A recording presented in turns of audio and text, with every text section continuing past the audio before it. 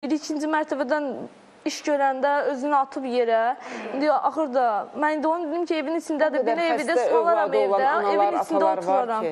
Sən indi alimentdən əlavə o xəstə uşaqların baxılması üçün kompensasiya da istədə. Neçə ayda işi var, cəmi 160 manat bir dəvə verib, 200 manat da verdi, ancaq o da yollara, ancaq bu da yollara xərcləyirik. Paltarlarımıza kimi bağlayıblar açarı, heç gedə bilmirik ki, uşaqlar üçün paltar götürək. Of, Allah bilmirəm. Hər halda yenə bilirsiniz, pesimistə qapınıb oturmaq, uşağın belə xəstədir, mən belə bədbaxtım. Nə ilə dolanırlar bəs yaxşı, o işləmir, arvadı işləmir. Mənim yoldaşım dolandırır onlar. Onları dolandırır, amma sənin uşaqları yox, hə? İkinci ailəsində saxlayır. Uşaqlara da aliment verir. Nə qədər pul qazanır? İkrəm bəy düz dedi, aliment almaq lazımdır, uşaqlara baxmaq pulu da. Kompensasiya da, xəstə uşaqlara. Kompensasiya da o versinlər. Mütləq, heç olmasa bu şəkildə fəaliyyət göstərmək lazımdır. Onu cəzalandırmaq lazımdır. Mən harada durub qalacam? Mənim ata-anam da bir gün var, sabah yoxdur.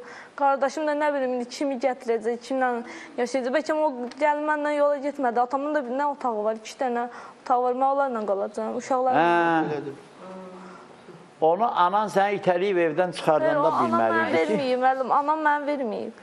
Özü yıxılan ağlamaz. Qızım, xanım da sənə onu deyir ki, qızım, yəni indi bundan sonra oxu, əlvə bir sənət al, bir çörək qazana biləsən, balalarını özün kimi kör böyütməyəsən mənim balam, balalarını da oxuda biləsən, balalarının gözünü aça biləsən, yoxsa başını salıb aşağı, qazanında orada bozbaşını pişirməklə balam demək asad deyil, o nətər oxusun, izah eləyin ki, hansı yolla oxusun. O necə oxusun? Uşaqlarına kim baxsın? Acından ölür o. Elə də deyirsiniz. Nə danışırsınız siz? Oxusun. Mən heç razı deyiləm. Mən də. Sizlə bir fikirləşirəm ki, bu oxuması o problem olmaz. Filmlərə də baxmışım, nə qədər görürsünüz? Universitetdə dərs deyirəm. Mənim var tələbəm də, tələbələrin arasında da üzr istəyirəm, ayrılmış qadınlar var. Məqsəd o pesimistə qapınıb, ay mənim uşağım var, ay mənə atdılar, ay məni belə, yox. Valla özü deyir ki, bax həmin qızlarla danışan, deyirəm, bəs necə olub ki, sən təzən ailə bilən ki, uğursuz alınıb.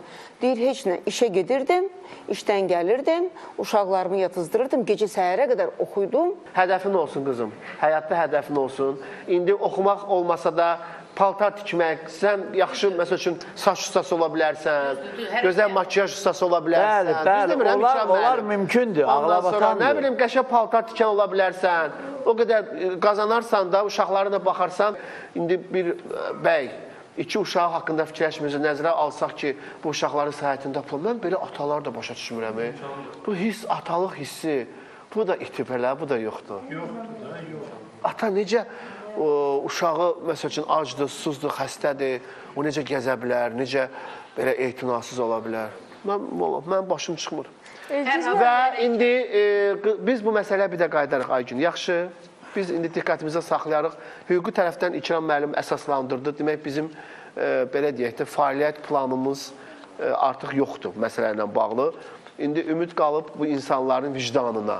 Əllərini qoysunlar ürəklərinə, bu qədər insan, bu ictimaiyyət, ekran qarşısında əyləşən tamaşaçılar, hamı bu uşaqların taleyi ilə maraqlanır artıq. Siz özünüz də uşaqsınız, elə mən sizə uşaq gözündən baxıram. Yəni, bu qədər olarmı, bu qədər etinasızlıq olarmı ki, bunları Allahın ümidinə bıraq? Yaxşı, sabah Allah eləməsin halda, istənilən halda bu xanım sizin həyat yoldaşınızdır və 2 evladınızın anasıdır. Onun başına gələn istənilən hadisə sizin adınızla bağlıdır. Bəlkə yalan deyirəm, nə olsun ki, indi ayrılırsınız? Axı, bu sizin uşaqlarınızın anasıdır. Bacı necə ləyaqətlidir oğlanın bacısı. Halal olsun ona. Görürsünüz, necə, indi bacı da deyərdi ki, belədir. Deyərdi, əxlaqınla bağlı problem. Düz demirəm, bacı qardaşının tərəfini saxlayar da, öz ailəsinin şərəfini qoruyar. Neyinə lazım idi? Ləyaqətli qızdır. Ailənin böyük uşağıdır. Bəli. Birinci uşaq. İndən sonra san Allah bacıların belə hərəkət eləməsin. Ondan sonra, bax, onlar da görsünlər, bir nümunə götürsünlər. O biri bacın da gedib ərə. Mən dostlarım gedibəm. O necədir? Onun necədir vəziyyəti? Onlar yaxşıdırlar. Şükür Allaha ki, onlar ya. Onlar da 15-16 yaşında gedir. Onlar görsünüz, bir də sizin evinizi yıxıblar da. Bir də sizin evinizi yıxıblar. Yaqın görüblər ki, bu yaxşı hal deyil. Ona görə o birisi qızları belə deyək, vaxtında ailə qurmasında yardımcı olublar. Elmira xanım bizim verilişimizdədir. Keçən dəfə kifayət qədər oxudunuz. Yəqin ki, bugün oxumaq olmayacaq Elmira xanım. Çox gözəl səsi var Elmira xanımın. Müğənnidir. Ondan sonra o kimlərin tələbəsi olub, kimlərlə işləyib. Qızıl fondda çoxlu mahnıları var. Ondan əlavə də ingilis dili müəlliməsidir. Bu arada müğənnilik fəaliyyətini. Bax, qoçaq bu xanımdır. Kasıb. Kimsəsiz, düzdür? Atasınız da rəhmətə getmişdi, düzdürmü? Atam 41-də əskər gedib, qayıtmayıb. 7 aylıq olmuşam. Bax, ayaq üstə durmaqdan söhbət gedirsə, oxuyub. Yetim anam tramvay sürürdü. Anası da tramvay sürən olubdur. İndi yəni ki, qadın gör necə qoçaq olubdur, tramvay sürməyən ailəsinə baxıbdır. Qız da müğənni olmasına rəğmən fikirləşib ki, birdən mən kariyer qura bilmərəm, necə ağıllı qız olub. Gedib Xaricilər İnstitutuna hazırlaşıb, bax, sən yaşda olanda qızım. Hazırlaşıb, gedib ikinci təhsil kimi. 3 balayla ayrılmışdım mən də. 3 balayla, oğlanla. 3 oğlanla ayrılmışdınız. Ayrıldıq. Yoldaşım gəzirdi, məni döyürdü. Pastayan, başımda nə qədər şişqalar var. İnanırsan, ağzım burnumu qana qaltan eləyirdi. Can. Onda saçım zadım qəşəng idi. Baldızın, qaynımın arvadı dedi ki, Elmiranın qəşək gözləri varsa, mənim saçım qəşəkdir. Elə bilir də saçımın altına saç qoyur. Əski qoyuram. Bir gün gəldi, gözünü çıxartdı, az qaldı çıxartsın. Dedi, qaynımın arvadı deyir, Elmiranın gözləri, qaşları qəşəkdir. Hamının ürəyi demək cəzb eləyir. Ona görə gözümü çıxartmışdı, bıçağı vurmaq istəyəndə qaçdım öydən. Getdim uçaskovunun yanına. Yoldaşımız. Dedim, mənə nənəm gil elədim, onu qınamıram, nənəm gil elədi. Mən onu 3 dəfə nişanımı qaytardım. Çox davakarım biri. Neçə yerdən istədilər getmək. O vaxt heç nədir? 57-dən demək bu yana 57-də qutardım, 10-cu Gəncədə məktəbi. Gəldim burada, xarici dillər, 4 dənə dostum var idi, qadınlar. Hazırlaşmışdıq, gəlmişdik AMİyə girməyə, həkimliyə. 3-ü kəsildi, bir dənə varlı qızı var idi, o mənlə gəlmişdi. Halbuki Rubaba Muradova, Əlifsə Sadıqov onların gedib evində qalırdılar, Gəncəyə konsertə gələndə. Mənə dedi, Elmira, həkim raz olar kəsilib, sən də kəsilərsən, getmə, gəl xarici dillərə girək. Yaxşı imtihanı verdim, orada hamısı bilet, onda bilet çəkirlər. Mənə boşum, İngiliscə oxudum, danışdım, elədim, qutarana sonra gördüm, onların böyüyü mənə deyir ki, sən professor sözünü cümlədə işlədə bilərsən, dedim, işlədə bilərəm. Dedi, de görüm, bir dənə professoru cümlədə. Dedim, my father is a professor. Gördüm, belə müəllimlər oturub, hamısı böyüklər bir-birinə baxır. Doğrudan onun dədəsi professordur. Bunlar danışmış sizə keçən dəfə, təkrar danışırsınız. Hə, yaxşı, ayrı nə danışım. Yəni, bağışlayın. O qədər maraqlı danışırsınız ki, adam heç belə sizi, belə deyək də, müdaxilə etmək istəmir. Onu deyirəm ki, gəldim, girdim xarici dillərə. Mən külbaş oxumaq istəmirdim. Mahnı oxumaq. İstəmirdim. Gəncədə o vaxtda oxuyanlara pis baxırdılar. İkram müəllim, adınıza qurban olun, Vahid müəllim. Mənim yetim qız idim. Məmamgil deyirdi, özünü təmiz saxla, ha. Bakıya qoymurdular məni gəlməyə, apararlar, öldürərlər, başını kəsərlər. Orada, demək, institutda bunu deyim, deməyim, inciməyin. Deyin. Hər otaqda, bağışlayın mən, otururduq qızlarla. Biraz o oxuyurdu, biraz bu oxuyurdu. Məni də oxutdurdular. Oxuyandan sonra getdilər onda Habil Əliyevin qardaşı, ansamblın rəhbəri. Bunları dediniz, keçən dəfə danışmışsınız. Yəni deyirəm ki, əsas məsələ, yəni keçdiniz. İstəmirdim. Məni gəldilər, demək, hər yerdən gəldilər komissiyalar, kimin qəşək səsi var. Mən yetimi çəkdilər. Radioya, televizor, onda kim idi oxuyan? Samaya Hüseynova, Kifayət Gəncəli, Raziyə Şirinova, mən, kim idi oxuyan nəzirdir? İndi geçsinlər institut qutarsınlar da, institut. Halva deyil, nə var, bir damcı səsi var, səs var, səs var. Birinci səs Rübabə xanım, ona qəni-qəni Allah rəhmət eləsin. Onun səsi kimi səs yoxdur. Rübabə xanım dedi, sən məndən sonra ikinci Rübabəsə, elə yanıqlı oxuyuram. Ancaq mən istəmirdim. Habil müəllimin qardaşı gəldi, dedi, əgər oxumasan səni institutdan qovlayacaq. Dedim, mən yetim zulümlə, atam əskər gedib üzünü görmür. Zulümlə mən bir anamın umudunda gəlib girmişəm. İndi məni institutdan qovlayacaqsınız.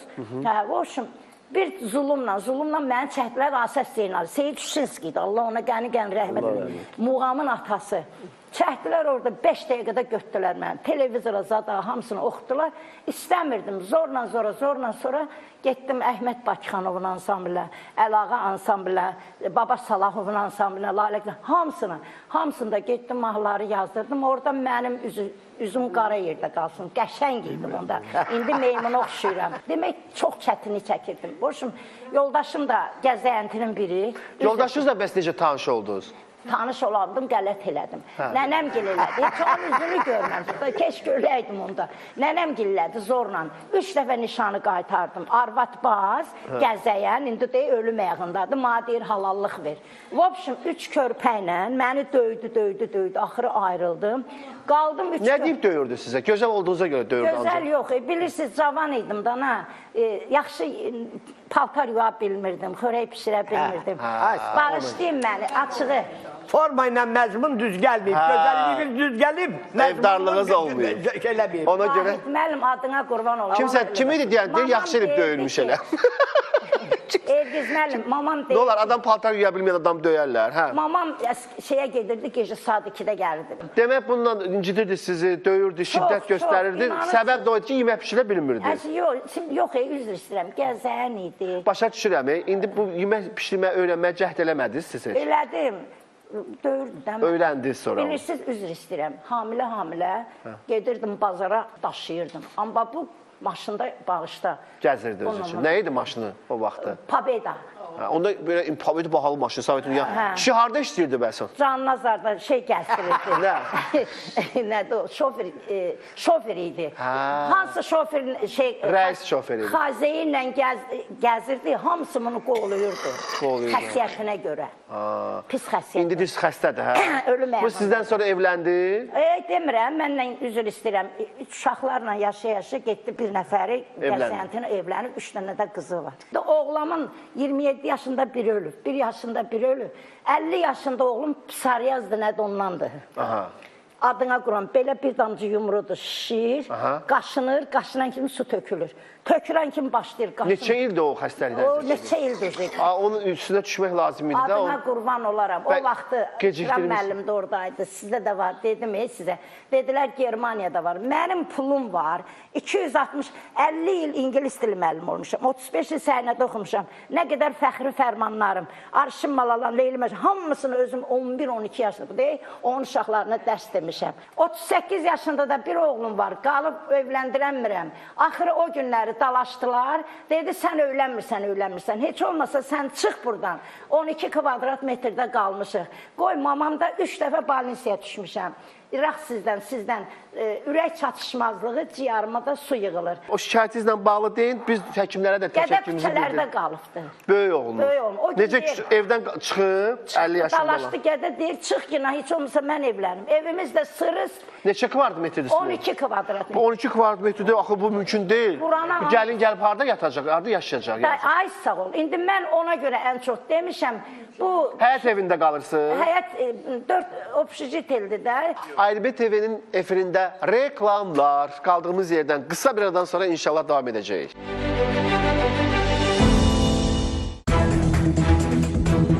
Pullarınızı bir sahə xərcləmişsiniz? Nə pul alırdıq, 50 mart pul verirdilər də. Qız toylarına gedir, çatmır. Dünən deyirəm, amma 3 gündür mən suyla çörək yeyirəm. İndi bunlar ayrılandan sonra qıza ev vermək istəmirlər, hə? Uşaqları da ev vermək istəmirlər. Alimentimi vaxtında vermir, 1 il heç aliment vermədi o. İndidən artıq öz uşaqlarınız haqqında fikirləşməlisiniz.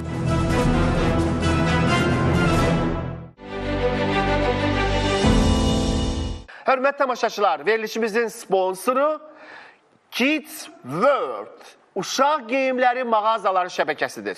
Kids World, uşaq geyimləri mağazasının əsas üstünlükləri nədən ibarətdir? Beləliklə, geniş çeşid, Türkiyənin məşhur və öndə gedən keyfiyyətli firmaları ilə işləməsi, hər həftə müştəri zövqünə uyğun yeni kolleksiyalarla yenilənməsidir. Kids World, yeni doğulmuş 16 yaş qrupu üzrə Türk uşaq geyimlərindən ibarət mağazalar şəbəkəsidir. Şəbəkə 2010-cu ildən fəaliyyət göstərir. Bizim hələlik 3 mağazamız var. Hörmətli tamaşaçılar, istəyirəm ki, mağazaların ünvanı ilə bağlı sizə məlumat verim. Beləliklə, Kids World 2-16 yaş qrupu olan uşaqlarımız üçün Bakı şəhəri Nazim Hikmət küçəsi 32-də yerləşən mağazamız xidmətinizdədir. Kids World yeni doğulmuş 5 yaş qrupu körpələrimiz üçün isə ünvan Bakı şəhəri Əbdülrəhim bəy Haqverdiyev küçəsi 2. Bakı şəhəri Azadlıq prospekti 151A ünvanda yerləşən Kids World yeni doğulmuş 16 yaş qrupu üzrə uşaqlar üçün nəzərdə tutduğumuz geyim mağazası. Kids World ilə yürüyün, sevgi ilə böyüyün.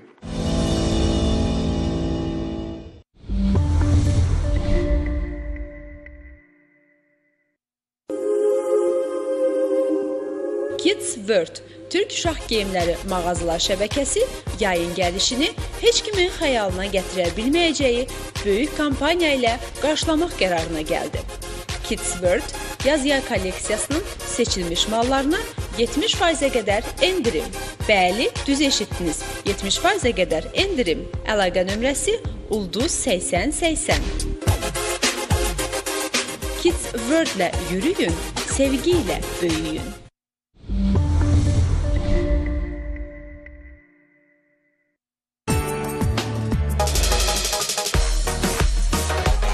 Elvis bu dəfə yemək üçün paytaxt Bakıdan 313 kilometr uzağa Astaraya üst tutdu. Adı dillər əzbərə olan Astara çayından içdi, səsi açıldı. Astara çayı, bəli. Astara çayı, elə. Ulduz filminin çəkilişində baş verənlər 52 ildən sonra şahidin gözü ilə. Rezil daş atam. Atırdım ki, buzub ayağın tərpədirdi. Bəli. Elə bir musiqi ilə həm ahang səslənirdi də. Elvis cənub mətbəxinin dadına baxıb, sitrus ağaclara əkmək qərarına gəldi. Nə yorulmaq, iş gör. Ay mama, mən yemək lazımdır, bu iş yox. 10 iyun, saat 11-də ARB-də.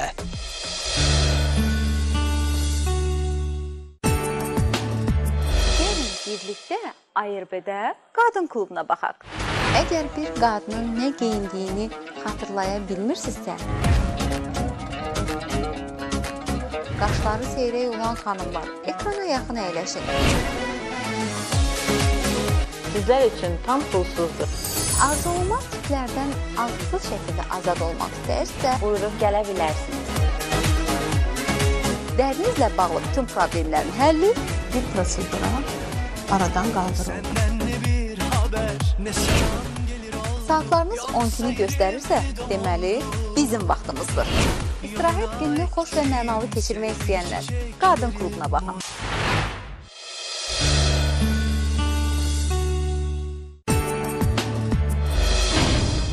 Dördçarxda bu həftə Skoda Kayding, Mini Kantima, Nissan Micra və Suzuki Swift Euro NCAP sınağında. Farsaj klub öz missiyasını davam etdirir. Sahil Ustanın məsləhətləri. Aktiv qrup şirkətinin təqdimat mərasimi.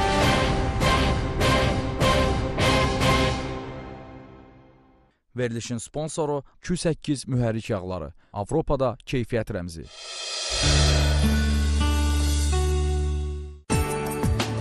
Violet Budelya, 14 yaşı olan bir qız, dünyanın ən gənc və müvəffəqiyyətli ixtiraçısıydı. Klaus Budelyar, o bacısından balacaydı və kitabları sevirdi. Sunny uşaqların ən balacası idi. Onun tamam fərqli maraqları var idi. O müxtəlif əşyaları gəmirməyi xoşlayırdı.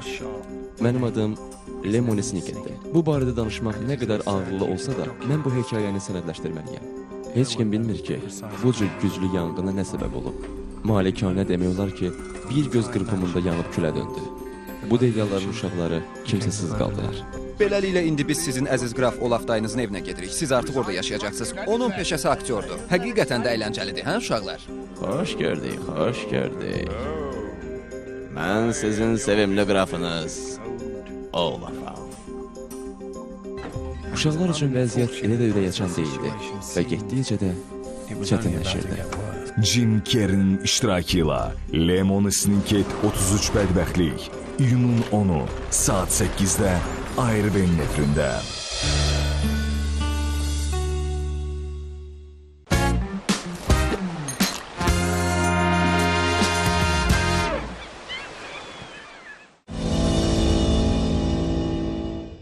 Transfer mağazalar şəbəkəsinin sponsorluğu ilə Elin gözü reklamlardan sonra davam edir. Siz deyirsiniz ki, həyat yoldaşınız belə rəislərin sürücüsü idi o vaxt Sovetin dövründə. Özünüz həm müğənni olmuşsunuz, həm müəllimi olmuşsunuz. Bu pullarınızı bir sahə xərcləmişsiniz? Nə pul alırdıq? 50 manat pul verirdilər də. Qız toylarına gedirdik. Dayan, anam üstünə sağlıq öldü, uşağım öldü. Bu haqq vermir. Elmira xanım. Bax, qız toylarına getmişsiniz müğənni kimi. Nə getmişsiniz də? Müəllimə kimi də maaş alırdınız, 35 il işləmiş. Bəs müəllimlər hamısı ev, eşi, uşaq közü evləndi. Bunlar hamısı belə 12 kvadratmetr evdə qalıblar. Evimiz biri var idi Nigarətdə, uçdu, krişamız uçdu. Rayisbalkomdan gəldilər, düzəltdilər. Sonra oranı satdıq, bu 5 minə buranı aldıq. Nə aydın məsələ. İndi mən uşağım deyir, get öydən, o da çıxıb öydən. Yaxşı, 3 oğlunuz var. Biri deyək ki, böyüyün səhətində problem. Bəs ikisi nə işlə məşğuldur? Biri yox, hardan, biri, demirəm, 27 yaşında biri ölüb, biri 1 yaşında. İndi 2 oğlunuz var. 2, bu 38 yaşında ona dedi. Yanında 4 uşaq olub da bunu. Hə, aydındır. Dedi ki, sən çıx, get bir yerdə kirədə qal, bu mən evlə. O da inanırsınız, uşaq görəndə üzr istəyirəm, hamının Allah balalarını saxlasın, Həzrət Abbas. Uşaq gədə az qalır ağlasın. Deyir, mama, mənim günahım nədir? Uşaq gədən saqqalı zadı ağarıb, fikirdən, nervindən. Mən də evlənmək istəyirəm. Mama, mən neyim? Mən deyirəm, nə qədər... O böyük oğlan, pisə şəkildə çox maraqlıdır. Böyük xəstədir. Elə ki, bədənin yarası tutur, qaşınır, başlayır mən sürməm. Bu bədənin yarası tutan indi harada yaxşı? Belə evdən çıxara gedib bəs? Demirəm, bir otaq, oğlanlar ona öv tutub. 60 manat evdir, bir otaqdır, balaca. 60 manat o, 15 manat nədir, su, qaz, 25 manat. Mən ona 260 manat alıram. 200-ün 100-ünü ona verirəm, çatmır. Dünən deyir, mama, 3 gündür mən su ilə çörəklə yeyirəm. Bəs o xəstəliyə görə pul almır? Yox. Mən deyirəm, bir tikə çörək yeyirəm, bilmirəm, burama yeyirəm. İt olasan, qurd olasan, ana olmayasan. Bilmirəm, bura yeyirəm. Boğazımda su içməsəm getmir. İndi qalıb o çürüyür. Deyir, mama, mən gedib pis yollara düşəcəm. Deyirəm, mənim imkanım yoxdur. Elmira xanım, indi siz konkret olaraq bizdən istədiyiniz nədir? Kömək istəyirəm. Dolanamıram. Valla dərmanlarıma pul çatmır, Quran haqqı. Bir dərmanda 20 manat. Ürəyim çırpınır. İndi bax, mən buradan deyim də, nə qədər pensiya alırsınız? 260 manat. 260 manat alırsınız. İndi bu pensiya məsələsindən bağlı artıq bizim fəaliyyət göstərməmizə ehtiyac yoxdur, bunu alırsınız. Uşaqlarınız da indi xəstədir. Mən nəyə üzümü tuta bilərəm, müraciət edə bilərəm? Buradan qoy bilsinlər sizin tələbələriniz. Bax, sizin nə qədər tələbələriniz var, onların üçün nə qədər imkanlı olanları var. Buradan Elmira müəlliməni görürsünüz. İndi düz deyim, müəllimə üçün buradan mənim müraciət edib, kömək istəməyim bəlkə də biraz yaxşı səslənməz. Amma bunu mən sizin adınızdan eləmirəm, elə öz adınızdan deyirəm. Deyirəm ki, bu insanlıq naminə, valla mən əgər bilsəm, görsəm, düz deyib, bizim hamımızın borcudur sizə sahib çıxmaq, dəstək olmaq. Şəxsən mən görsəm ki, mənim müəlliməm efirə çıxıb, ona kömək eləmək lazımdır. Amerikada olsam belə mən gələrəm. Amerikada olsam belə gələrəm. Onun əllərindən öpür. Yox, mən gələrəm. Vallahi gələrəm. Tam səmin mənim müəllimlərim çünki necə əziz olub. Bizim müəllimlərimiz başqa idi. Bizim müəllimlərimiz başqa idi. Yəni ki, mən onun əlindən öpərəm və bacardığım qədər ona kömək edərəm də. Nə bacarıramsa, amma ürəyim sakit olar ki, bacardığım qədər nəsə elədim. Ona görə mən bilirəm ki, elə tələbələriniz üçün çoxdur. Yaşın gözün tekir, müəllim adamdır. Qoy xalq da görsün də. Kömək eləsinlər də, bir dənə onu istəyirəm. Bir gün sabah öləcəm, mən gözüm kör idi, bir ay. Allah eləməsin. Operasiya eləyiblər. Allah eləməsin. Bax, indi elə başınızın üstündə dayanım. Deyirəm ki, bu müəllimlərin, anaların, yəni göz yaşları, bu bilirsiniz nədir? Buna dayanmaq çox çətindir. Bu elə bir məsələdir ki, bunu biz eləyə bilərik. Elə bir məsələdir ki, bu bir göz qırpımında həll olunan bir şeydir. Ana nə istəyir ki, buradan müraciət eləyir. İndi tək tələbələrə yox, ümumiyyətlə bizim xalqımıza, millətimizə, bu imkanlı insanlara xahiş edirik. Nə olar? Nə qədər əziyyət çəkib, fəaliyyət göstərib, dərs deyibdir, vətəndaşlar yetişdiribdir, kömək eləyək ona. Uşaqları xəstədir, 2 oğlu xəstədir, böyüyün də problemi var, balaca da ki elə... Balaca da avariya, paksiyor idi, avariya düşdü, beli çatlayıb. İndi yaxşıdır, malicə olunubdur. Şükür Allaha. Amma gərək qorumaq lazım. İşləyir heç olmasa. 10 manata işləyir Elgiz müəllim bu işıq haqqı. Onun 5 manatı benzinə gedir, 5 manatı da dərman heç çatmır bu işıq haqqı. Saat 1 manatım yoxdur o işıq haqqı. Maddi kömək olsa, yəni ki, yaxşı olar. Biz yəni ki, xanımla, Elmira xanımla sizin görüşmənizi təmin edərik. Yəni kim istəyirsə kömək eləmək, dəstək olmaq, sahib çıxmaq, hal-hazırda ekranda gördüyünüz bu nömrələrə zəng eləsin və Elmira xanımla biz onu görüşdürərik. İstədiyim ala bilmirəm, istədiyim alı yeyə bilmirəm. Yaxşı olar, Elmira xanım, narahat olun.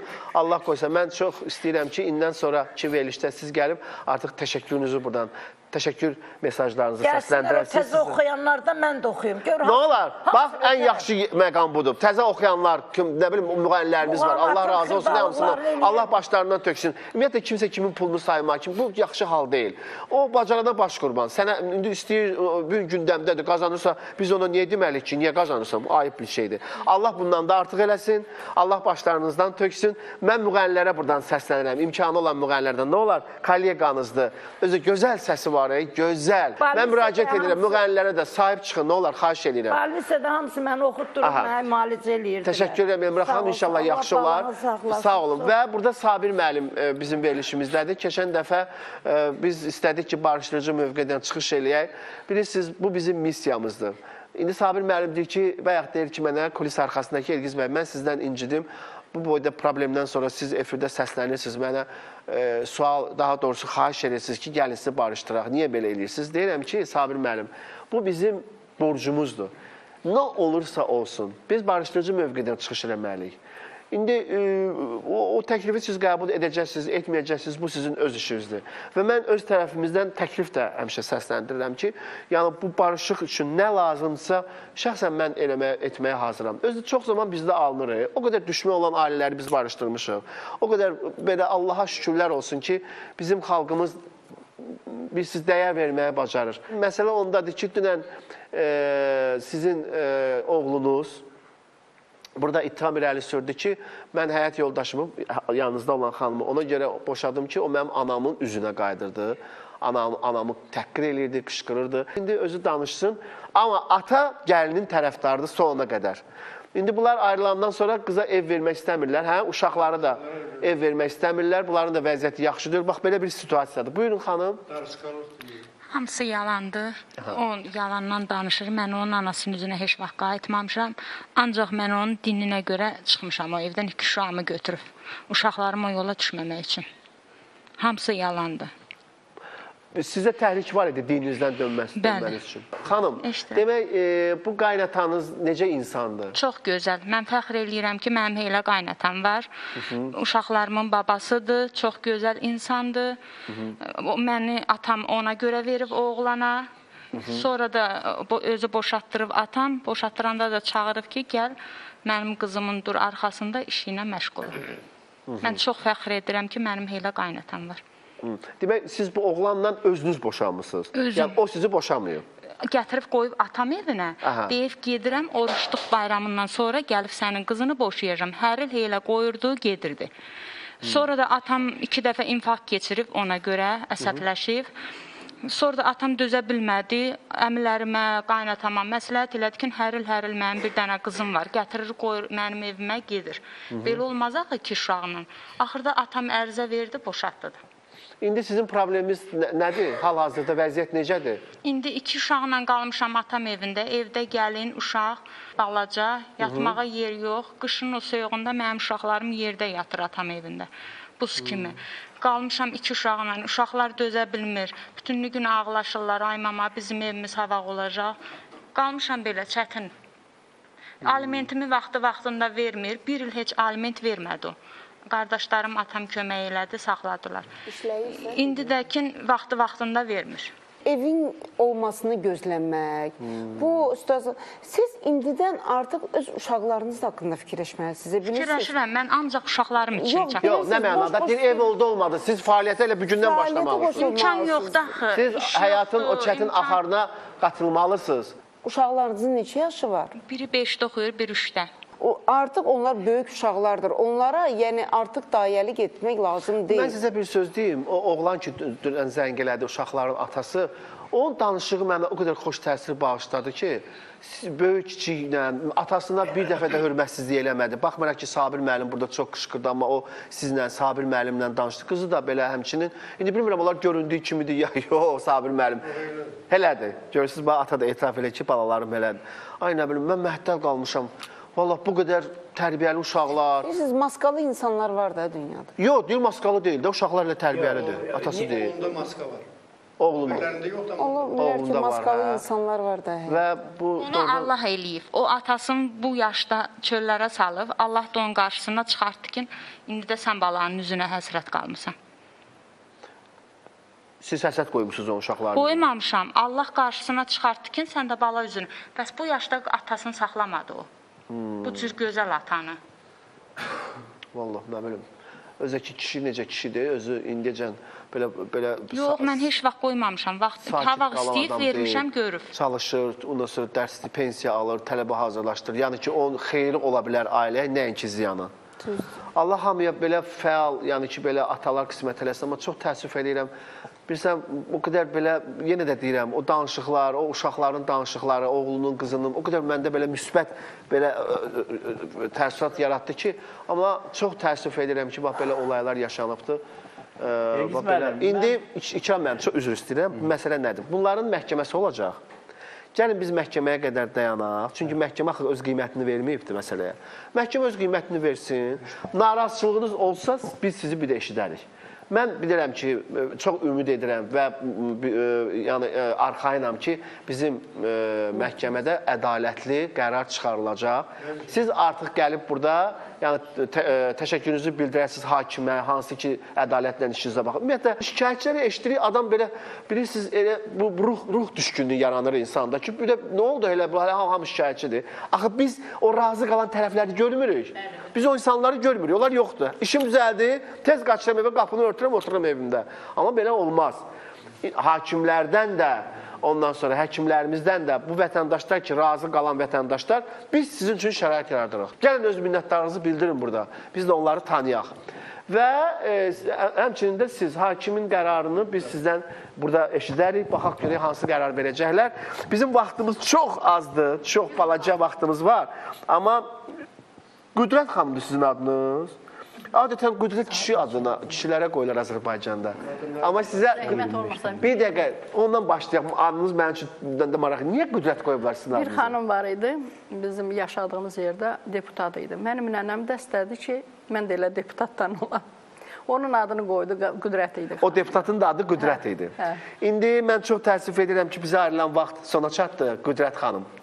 Nə olsun ki, biz sabah inşallah elə sizdən başlayarıq. Mənim üçün çox maraqlıdır ki, Qüdrət kimi adı olan bir xanımın problemi nədir? Vaxtımız azdır da, Qüdrət xanım, neyək? Bizdə bir söz deyil, qonaqlıq sizdə qaldı. Mən sizdə qonaqlıq söz istəmirəm. Sonra gelib deyirsiniz ki, Elgiz, verilişlər çıxdım, məndən qonaqlıq tələb elədi, əstəğfurullah. Hə, yəni o deyimə görə deyirəm. Belə də ki, qəşəng bir aş pişirərsiniz, işiniz həll elə ondan sonra. İnşallah. Biz də az təminatlı ailənin uşaqlarını götürüb, gedib orada oturmağın bu neye pisdir ki, hə? Bu başqa məsələ. İnşallah bu da olar. Demək, indi mən məlumat vermək istəyirəm. Bizim verilişimizdə iştirak edən insanların taleyin hansı şəkildə araşdırılması ilə bağlı bunu tamaşaçılarımız çox istəyirlər. Əcəb də eləyirsiniz, yaxşı eləyirsiniz. Bu mənim çox xoşuma gəlir. Tələblərinizi bildirin. Mən, məsəl üçün, Instagram səhifəmdə oxuyuram, hamısını oxuyuram. Ondan sonra zəng edirsiniz bizim ekranda görünən nömrələrə. Mən çox dəstəkləyirəm sizi. Mən tənqiddən də qorxmuram. Sağlam tənqidi qəbul edirəm və də çox sevirəm. Təhqirə dözümüm yoxdur. Təhqirə dözümüm. Kim ki bizi təhqir eləyəcək, ya ondan sonra təhqiramiz fikirlər səsləndirəcək, mən deyirəm ki, o təhqiramiz sözlərinin hamısı sənin özünə, öz şəcərəvə aiddir. Onun bizə aidiyyəti yoxdur. Amma sağlam tənqid bu yaxşıdır. Çünki biz tənqidi eşidə puxtələşirik. Artıq mən bilirəm ki, verilişdə, yəni ki, mənim bu zəif tərəfim hansıdır. Düzdür, İkram müəllim? Bu nə qədər vacibdir? Mən onu bilirəm, bunu siz bizə deyirsiniz. Allah sizdən razı olsun və bu missiyanızı davam etdirin və deyirsiniz ki, bu sonda Elgiz bəy, siz niyə demirsiniz ki, bu fəaliyyət planınız necə olacaq? Başlayaq bizim balamız Aygün xanımdan. Ürəyim yenə düzdür, bu tərəfə dönüb baxa bilmirəm. Allah ürəyim parçalanır, ürəyim ağrıyır. Bu qızın taleyinə görə mən indi hüquq müstəfisində bu məsələnin yollarını artıq burada İkram müəllim dedi, biz neyniyək? Əlimizdən nə gəlir? Əvvəldən düzgün qurulmayıb da. Ona görə, indi görə insaf onların insafınadır. Və biz də indi diqqətimizdə saxlayarıq, yəqin ki, məlumat verərək görək, bunlar hansı qərara gələcəklər. bu qızla bağlı, bu iki körpə uşaqla bağlı. Elmira xanımın məsələsinə gələndə, bu da sırf mənəvi bir məsələdir. Burada hüquqi baxımdan çətinlik yoxdur. Sadəcə mən müraciət elədim. Bir daha Elmira xanımın tələbələrinə müraciət edirəm. Bizim müğənnilərimizə müraciət edirəm ki, bu xanıma sahib çıxaq. Nə olar, 12 kvadrat metr uçub tökülür, çox pis vəziyyətdədir. Bu dəqiqə bu inşaat materialları heç neçəyədir də, imkanı yoxdur qadının. Ora bir əl gəzdirsək, bir qəşəng aboyunu dəyişdirsək, ondan sonra indi 12 kvadrat metr bilmirəm vəziyyət necədir, biraz artırmazda da imkan varsa nəsə bilmirəm. Bir şeylər düzəldə, bir gəlin gətirsin, o da bir nəvə alsın qucağına bu yaşında, oğlu da görürsünüz nəvə istəyir. Bunları eləmək bizim əlimizdədir. Mən çox xahiş edirəm, kömək etmək istəyən ekranda görünən nömrələrə zəng eləsin, bu xanımı da biz sevindirək. Özü də o qədər şükür sahib qadındır ki, o qədər belə alqış eləyən insandır ki, elə onun alqışlı vallah sizə bəsdir. Və Sabir müəllim məsələsindən bağlı biz məhkəmənin qərarını gözləyəcəyik. Məhkəmə nə qərar çıxarsa, ondan sonra gələcəklə bizim verilişimizə biz buradan elan eləyəcəyik inşallah. Çox arzu edirik ki, qərar sizi razı salar. Və Qüdrət xanımda qaldıq. Mən məcazi mənada deyirəm qonaqlıq söhbətini. Bizim heç nəyə ehtiyacımız yoxdur. Qüdrət xanım inşallah sabah qaldığı yerdən davam edəcək. Mən çox təşəkkür bildirirəm bizim ekspertlərimizə, çox fəal iştirak elədiniz. Və tamaşaçılarımıza təşəkkür bildirirəm ki, bu vaxt ərzində sona qədər bizi seyr etdilər, bizi dinlədilər. Sağ olun deyirəm. Sabaha qədər özünüzdən və yaxınlarınızdan müğayət edin. Mübarək olsun. Bəli, müqəddəs orucunuz mübarək olsun. Nə gözəl İkram müəllim bu məsələyə də toxundu. Savab işlər görək bu aylar. Çalışaq ki, pis işlərdən, ondan sonra pis vərdişlərdən uzaq olaq. Sağ olun, var olun.